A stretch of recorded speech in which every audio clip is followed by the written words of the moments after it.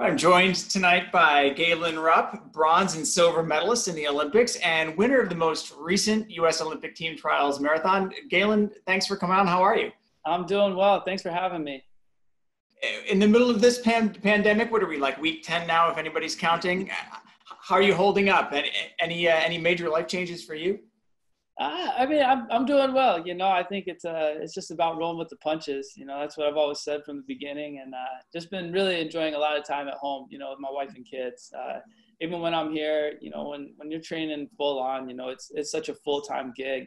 Going between running, lifting, stretching, treatment, all that stuff. So it's been nice to just be at home and have a lot of time with them, and we've really just been trying to cherish that time. We've got four little ones that are 5 and under. So it's busy. Our days certainly aren't boring. They're going by quick. But yeah, I'm just getting in the training that I can right now and making the best of it. But I'm definitely looking forward to the time when we can all get back to, a little bit more of a normal routine. As a parent to little ones myself, any tips for working full time like you are and trying to, I've got 2, 4, I can't even imagine.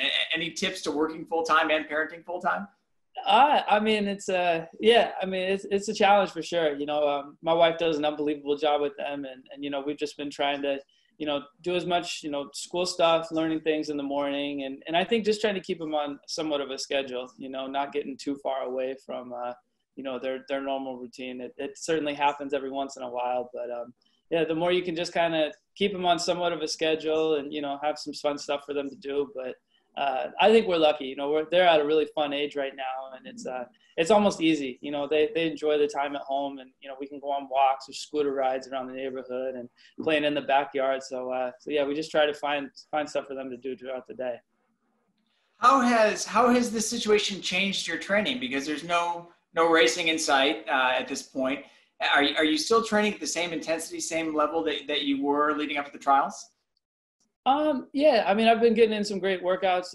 We've kind of looked at this time because there's so much uncertainty. I'm hopeful and optimistic that there going to be some fall marathons, but even then, I just don't know. So we've been trying to take this extra time that we have now and really work on some things that maybe would have been more difficult to do had I been in like a full-on marathon build-up, getting ready for the Olympics in the summer. So we've been doing a little bit more speed work, not necessarily doing the same volume that I have before, but that's intentional because there is just so much time, and I think that, it's a balancing act. You don't want to do so little that you end up not being in shape when it comes time to really make that big push, before a marathon. But you also don't want to overdo it where you're fried by the time that time comes. So, we've been keeping my mileage a little lower and really working on a lot of speed work and drills and stuff with my mechanics because, I still have some room for growth there, especially after that surgery. So,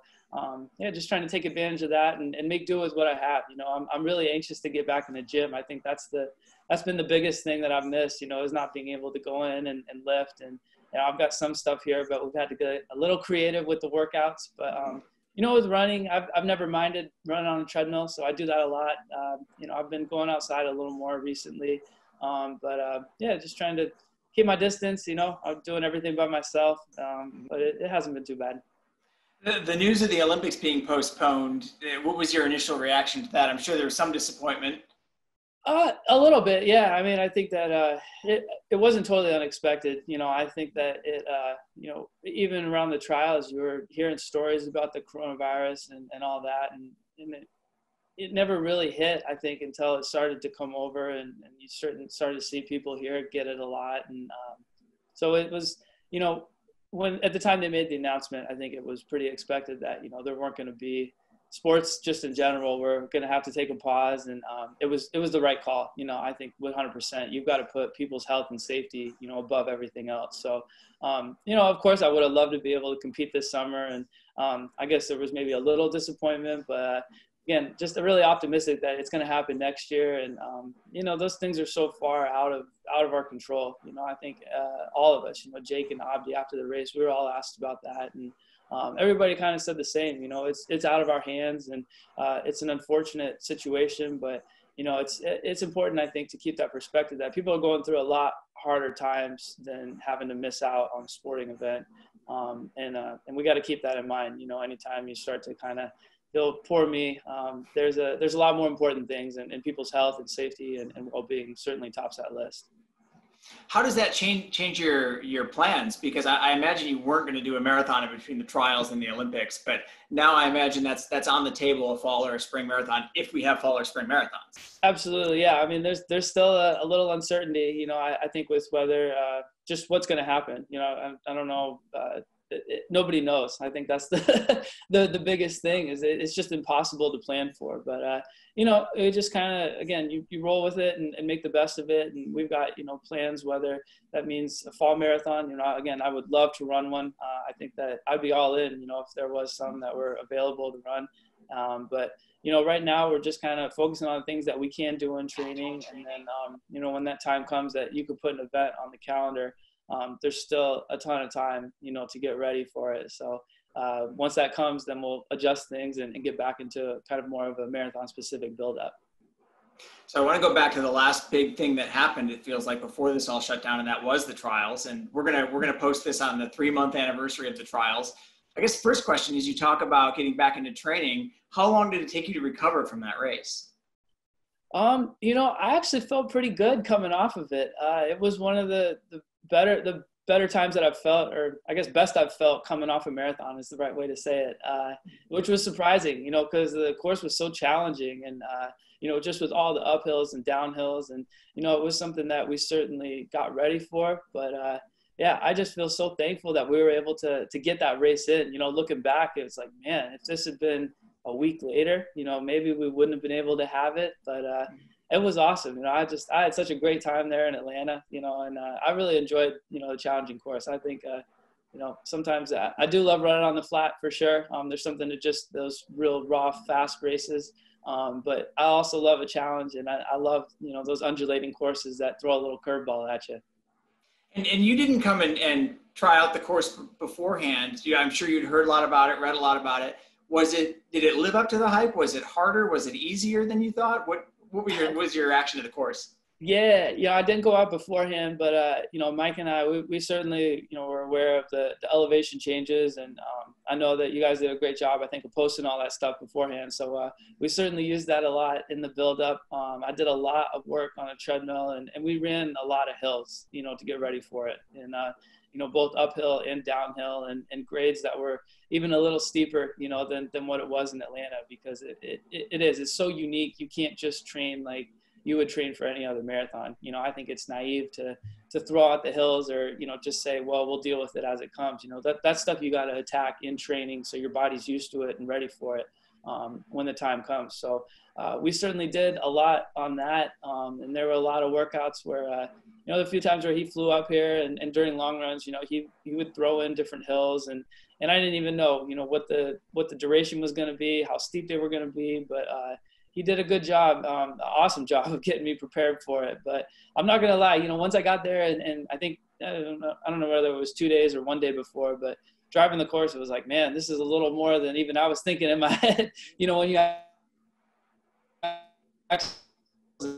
it's a little different than when you just are, you see a grade on the treadmill, but when you can actually see them, I was like, man, this is going to be pretty tough. And it's certainly a little bit of a shock. But once I got out there, I realized that my training was great, and I was really well prepared for it. And I actually felt, pretty good for the most part of that course. And but it all comes back, to how you prepare and your training. And we did a lot of really specific work to get ready for that course.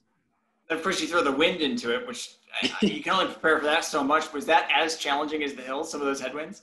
That was the worst part, I think, was the wind. And it seemed like it was never, I don't know if I was just getting tired, but it seemed like it was never really a consistent direction. Like sometimes you'd get it going on a downhill and be like, all right, well, once I make this 180 turn, it's going to be at my back. And there were still spots where it hit you in the face. But that was the hardest part, I thought, because it's hard, especially, in a marathon, nobody ever feels good, especially in the last couple of miles. And, having to go up those hills, and sometimes, that wind just felt like it stood me straight up. Like I was just almost walking in place.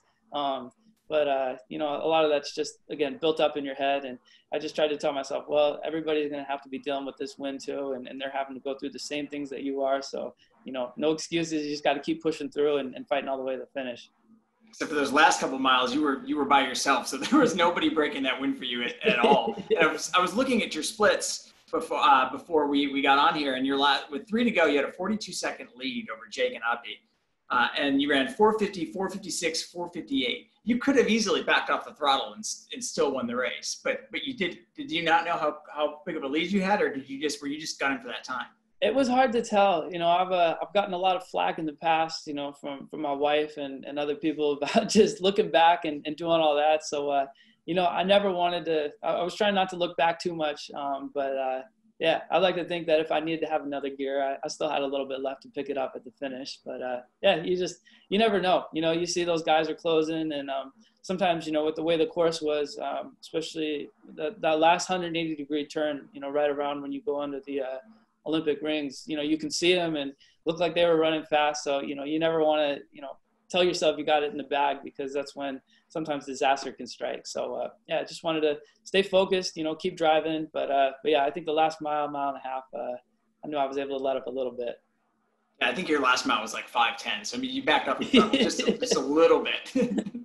But first 11 miles, you were fairly conservative, stayed in the pack as guys like Brian Schrader took it out. And how conservative were you being? Did it take you to the third lap to realize what it was going to take to break these guys on this course?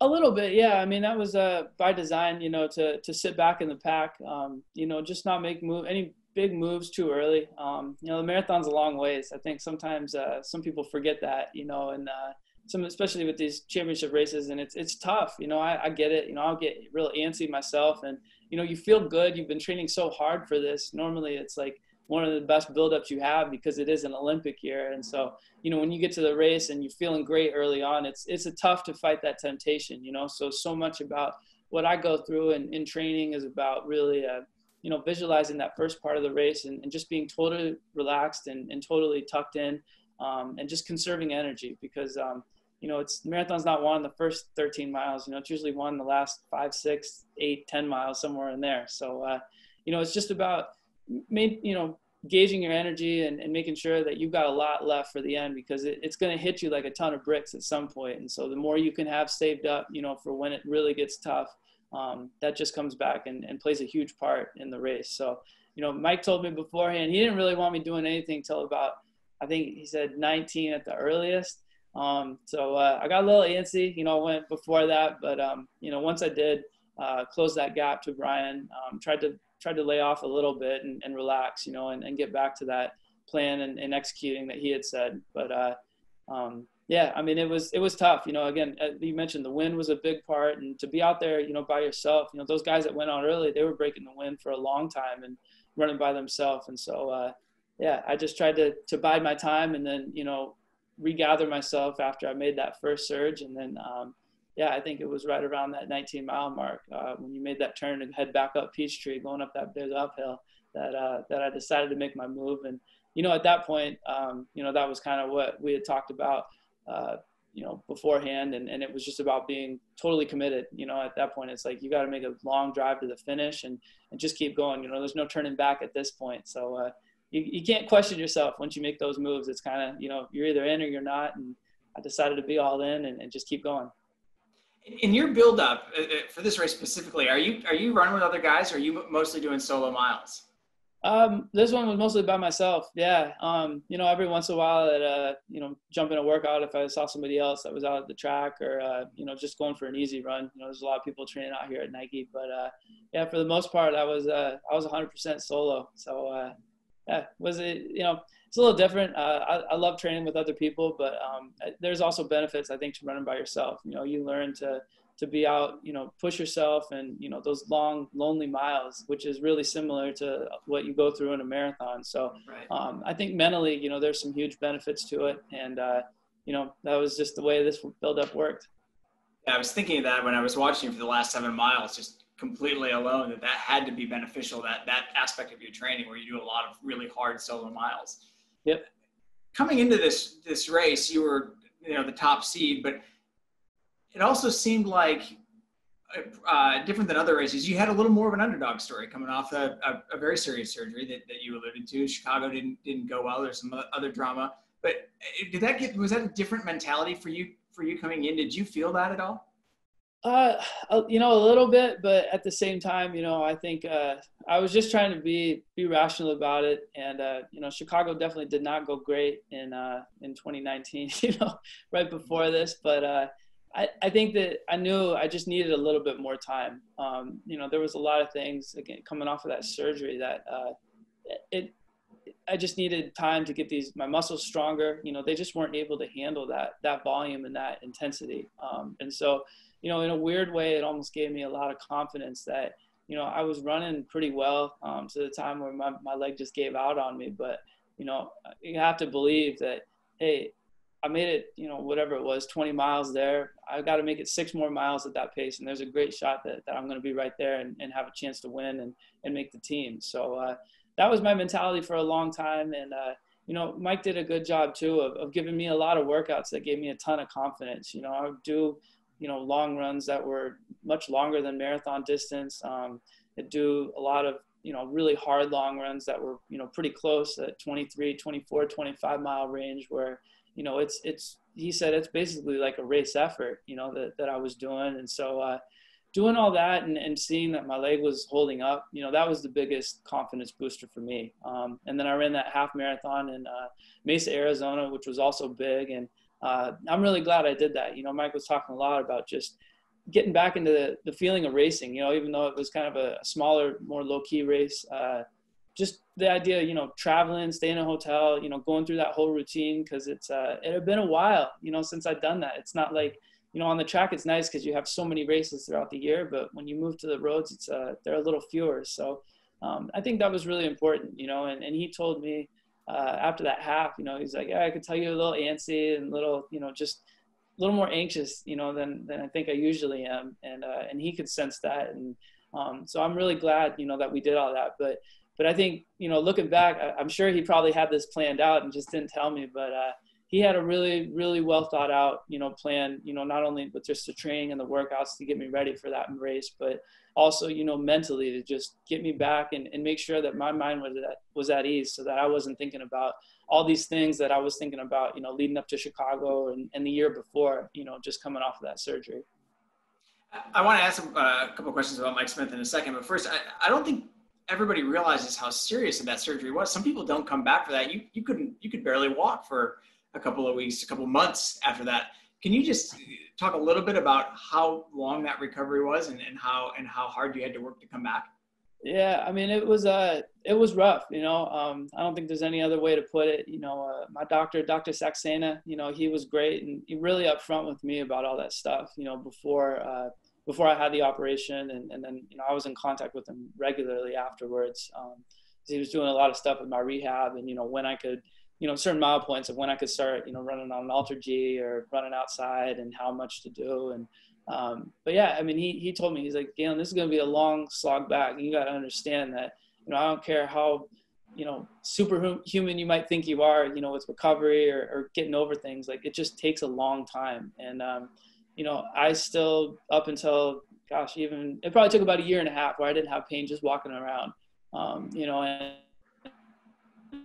and where I thought that this might just be my new, you know, I don't know if this is normal or not. Obviously, I know it was a pretty serious operation because I had a lot of things wrong going on in my ankle. But yeah, I mean, there were some rough days where it was like, are you just going to be in pain all the time? Are you going to just have to do this, you know?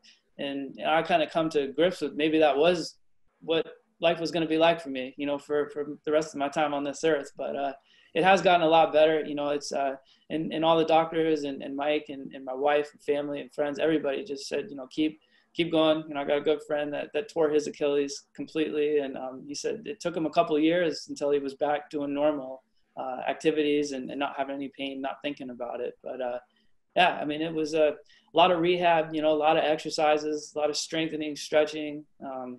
You just try to hit it with everything. But yeah, I think just knowing that it was going to hurt, that was just my mindset. This is just something you got to get through. You know, obviously with when I had the operation, it was about little over a year until the Olympic trials. So I knew I had time, but yeah, it definitely was not easy. I always know people say, naviculars and Achilles are the two things you don't ever want to play around with. And it's been a long slog, and I'm still not back, I would say 100% to where I was beforehand, but, pretty close. Those last few percentile points, I would say, are the hardest sometimes. And they just, again, they take time, a lot of time of rehab and strengthening before your body's back to 100% where it was before you had surgery. How do you stay positive? I mean, that's the people could conceivably say, there could be a lot of woes me. There could be a whole lot of my career is over. How do you stay out? How do you keep those thoughts out? I mean, I think just I surround myself with great people, and I feel really lucky to have just a lot of positive people around me. And when I was going through just deciding whether to have surgery, which ended up being an easy choice in the end, hearing what it was going to be like, and it was kind of like, all right, this is reality. There's no way to sugarcoat it. It is what it is. It's not good or bad. That's what happened. That's the way you're going to have to deal with. And from that point on, once I decided to have the operation, it was really just about focusing on everything that I could do and just taking it day by day. It sounds really, I don't know, maybe cliche or simple, but it's just about trying to be better every day and really focus on the things that you can do. And so, I was trying to do a lot of different stuff with stretching, and, I got really into, more meditation stuff and breathing exercises, because those were things that I could still do, on one leg. And, I really tried to just enjoy the time at home, enjoy the time off. And then when it was time to get back to work, and just do as much rehab and strengthening exercises as you can. And that was really the attitude I took every day. And, I really believe that a lot of it is a choice, how you choose to look at something and what your outlook is. People might say, well, it's hard not to be sad. And yeah, it can be hard, but you do have that option. You can look at all the negative things. You can look at all the bad things, the what ifs, but it doesn't really matter. And that's just such wasted energy, looking at all these, because that's just not the way it is. That's not reality. And you just have to look at, try to look at it objectively and focus on the positive things. And when you start doing that day after day and having that mindset, it starts to just become second nature. And then, you really can build. And I was just determined to come out of this, better than I was before. And it's a long process, and I'm still going through it. But yeah, I think that I still have a lot of really great races to run, still have some PRs in me for sure. And, I'm just excited now to be running, more or less pain-free every day. And I'm really thankful. I think there's certainly, I tried not to take it for granted, but I think I did, to some extent, just having such great health for so long. And now I look back, and I was just really thankful that I had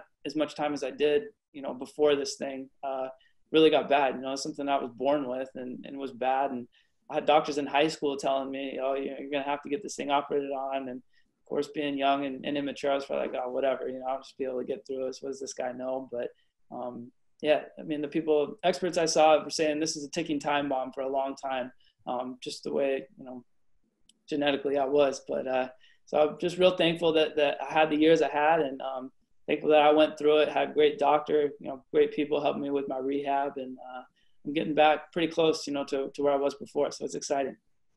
I'm sure you had to draw on some of that mentality you just talked about when switching to a new coach, first new coach in your entire career, but you're 2 for 2 with Mike Smith from Northern Arizona University. Chemistry is a huge part of this. How did you guys click so quickly? I think I don't know, I don't know what the reason was, but, I kind of contacted him out of the blue, and, we just had a lot of really just initial conversations, before either of us committed to anything. And I just really appreciated his honesty. I think he hopefully appreciated my honesty with everything. And, I think, when you have that foundation of trust, it really helps build a relationship quickly. And we had that from day one. And yeah, it's just been really fun, working with him and getting a whole new perspective, on training philosophies. And, it's not too different than what I was doing before. There's certainly a few workouts that we do now more regularly with Mike that I wasn't doing before, but it's been fun, and I really appreciate the fact that, he's not trying to just replicate what I was doing before. He really took a detailed look at it and kind of said, all right, well, this makes a lot of sense. Or, these are some key benchmark workouts, we're going to keep doing those. But, he was really honest in saying, I think there's some holes and things that you could be doing differently. And, then it was, my choice to just be, hey, yeah, let's do it, and that was one of the reasons I was really excited to work with him, is just to get a new perspective. All growth really comes from, being uncomfortable, doing something different. You need new stimulus for your body to grow and adapt. It's like you could do 1,000 push-ups, but if you do 1,000 push-ups every day, eventually it's going to get pretty easy, and you got to keep changing it up and doing different things. And so it's been really fun. It's certainly been frustrating at times doing workouts that, I'm not used to and that I struggle with, but it's also been really cool to see, how I've grown with his system. And it's just been a great fit. It's fun, talking to him and just chopping it up and kind of coming up with, different plans for how we're going to attack a race or attack workouts. And I've just really, I feel blessed that, he's come into my life and we've been able to work together. And I'm looking forward to keep going. It's been a good couple months, and I think, again, there's just so much room for growth within his system and his ideas. And I'm really excited about the possibilities. How do you make that choice? Because I'm sure there's no shortage of coaches that want to coach you, and you call this college coach out of the blue and say, hey, will you coach me? What attracted you to him? I just heard a lot of really good things. Frankly, I didn't really know him too well before I made the choice to go with him.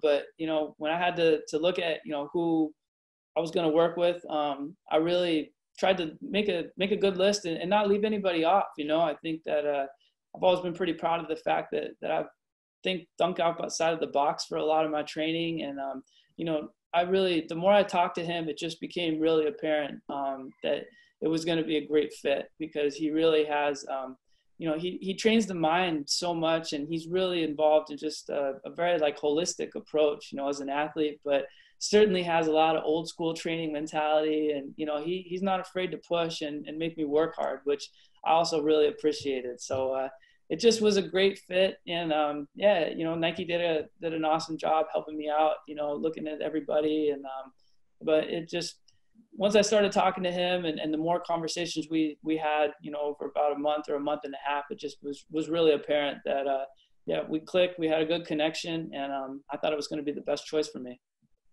Speaking of old school, you're pretty old school. I've done a couple of these with folks from the trials on Instagram Live. You don't have Instagram. You're not on Twitter. You're not out there doing Instagram Live cooking shows every night. Why do you avoid that stuff? Is this just not your style? Yeah, I don't know. Yeah, I guess that's the best way to put it. It's just not me. I've always tried to be a type of person, really let my performances speak for themselves. I take great pride in my work ethic and, the way that, I push myself every day. And I'm not someone that's ever tried to be fishing for compliments or trying to say, look at what I'm doing, look at me. I know that's not what everybody does on those things, but that's just never been my thing. I push myself pretty hard on a daily basis, and the time that I'm not spending training, I really try to put everything into my family, my friends, or the relationships, and that's just always been the type of person that I am. I don't have, these massive social circles or things like that, but my friends that I do have, I'm really close with, and I like to think I give everything to those relationships. I give everything to my relationship with my wife and my kids, and I don't want to constantly have my phone on me worrying about what other people are doing, or trying to take pictures or do this to put online. I mean, those are it's just, those are private things. I've always been a little bit of a private person, and then my family life is something that I hold really close to my heart, and I know my wife feels the same way. But if I need to talk to my friends, I'll just text them or call them. I don't need to try to go online to try to find them. That said, is there anything for the track fans watching right now, the track and field fans, that you want them to know about Galen Rupp that they don't know about based on your times and your performances? I don't know. I mean, I just I was raised just with a lot of discipline, and I think that the discipline really gets you a long ways in life. I don't know what the perception is. I really don't read a whole lot about anything running related. It's just always been about this kind of journey of seeing the athlete that I can become, from day one. That's what it's always been about, is about maximizing my own potential and doing everything. I dedicated my whole life. Everything is built around being, the best athlete that I can be, the best man that I can be, the best husband that I can be. And, I do like to have a little more fun, I think, than people realize. I think some people will say, oh, you're a lot different than the way that you come off. But that's for everybody.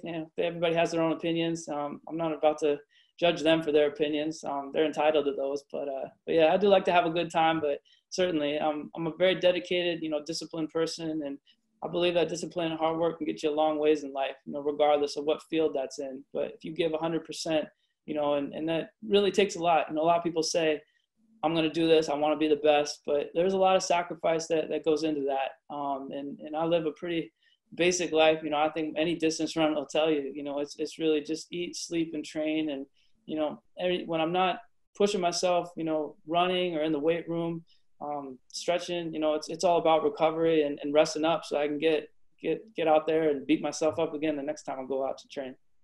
How do you let loose? I don't know if I should stay on here, but yeah, I love hanging out, with my family.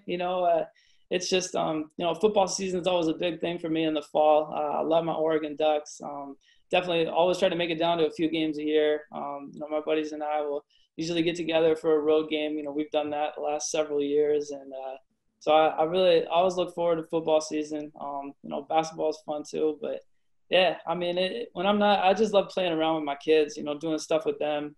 It's been so cool, and especially as they're getting older, and some of them are getting more into sports. It's just been a blast to be out there and spending time with them. Just a couple more questions, because I know we're short on time. One of the, I think, side effects of not being out there a lot is you have a lot of critics. How do you keep that out of your head? How do you keep that from impacting you? And how do you respond to the people who are just never going to come over to your side, or never going to see your side of the story? Yeah, I mean, everybody's entitled to their own opinion. I'm never gonna go after someone. I'm who I am. I try every day to be the best, like I said, the best man, best husband, best father I can be. I'm really comfortable, with all of us. I think any single person out there, it's the only person that really matters is the one looking back at you in the mirror, at the end of the day. And, I'm totally comfortable with who I am. You can love me or hate me. But people that have never spent any time around me or never, spoken to me, or just go off of, seeing one interview or whatever, it's like, it's just never really mattered to me. I don't put any effort or energy into people that, trying to get everybody to like me. I know that's probably an impossible task, but, just try to focus on those relationships that I can. And if those people are telling me that I'm screwing up or that I need to change, then certainly, I'll listen to them. But again, somebody that's never met me, it's like somebody random on the street yells something at you, you don't think twice about it right after that. So that's kind of always been my approach to that. And I'm a big person, believer in positivity and focusing on good energy and good people around you. And that's where I choose to spend my time and focus. You said it yourself, you've got more PRs left, but after your competitive days are over, where does running fall in your life? What is running to you at post-competitive days? Yeah, I mean, I certainly run, for the rest of my life, as long as my body will allow me to do it. I love it. I love the training, almost as certainly love competing, but I think especially when you get into marathons and really longer distances, you have to love the training, because you're out there for so much, so much time and just so many months at a time. It's like I said, it's truly a full-time job. So, I love that. I like just staying in shape, be healthy. So it's something that I'll certainly do for the rest of my life. I probably won't run every day of the week. We'll see how that goes, but I'll enjoy some time to play some other sports and do some other things that I might not be able to do now, worried about getting hurt or, injured. Doing something. I've always, loved playing soccer, basketball, baseball, all that, but had to kind of put all those things on hold to do everything for my running. And, so I think that it'd be fun to explore that stuff, but I'll certainly, get out there at least 3 or 4 days a week when I'm done, because it's something I just love to do. Is the new Hayward Field calling your name to come back to the track? I wouldn't rule it out. That's for sure. I'll say that, I won't commit to anything, but it certainly looks pretty incredible. And yeah, you know, I think that, you know, going back to the track, you know, for one more race or two, certainly might be in the cards. You know, we'll see what happens. But you know, my focus is still 100% on the marathon. But it will be pretty cool to run in that new stadium. You know, it just looks unbelievable. They did such an amazing job with it. It's been a while since I've been down there to look at it, but I can't wait to see it. You know, it's really close to being done right now. And yeah, who knows? We'll see. You never rule it out. Well, hopefully we can see a race there soon, and hopefully we see a road race soon. Hopefully you're on the start line at 100% healthy instead of 99.6% healthy.